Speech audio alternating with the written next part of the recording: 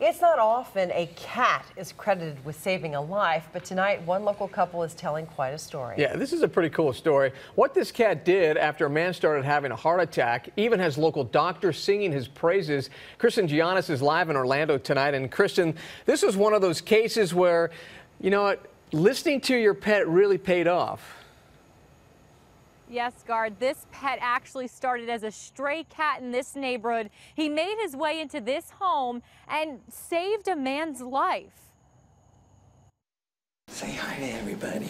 This is Buddy, a stray the Chaps took in, but a cat who'd become the hero of this house. He was meowing and scratching and jumping and just trying to get my attention. And Jennifer Chaps says she was working in her home office when the normally calm Buddy started going nuts. you hear sometimes that animals have these abilities to detect different things. Chap picked up her cat and walked to the kitchen where her husband was kneeled over the counter, going into a sudden cardiac arrest. Curled up right here. Chap pulled her husband out onto the kitchen floor and started giving him CPR until paramedics arrived.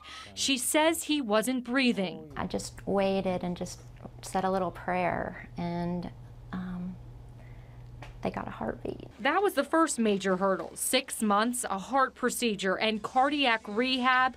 Rick lives to tell his story. I really owe my life to Buddy, because without him, she would have never come out of that office. Now, only about 5% of cardiac arrest victims survive, and that's because there's a very small window to get them help. You have to give CPR right away. Guard? And Kristen, speaking of CPR, you mentioned that the man's wife actually did that for him. Is she even certified? No, Guard. She actually got her certification tonight. She says when she was actually giving him the CPR, she was humming the Bee Gees song Staying Alive in her head. And studies show that actually is the perfect rhythm when you're giving someone CPR. Yeah, wow. What about Ted Nugent, cat scratch fever? That might work too, right?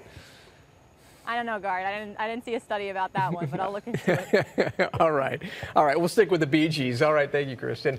Okay. I'm trying to picture the tempo in my head. Cat scratch fever or No, the Bee Gees? Staying Alive. Staying alive. Staying alive.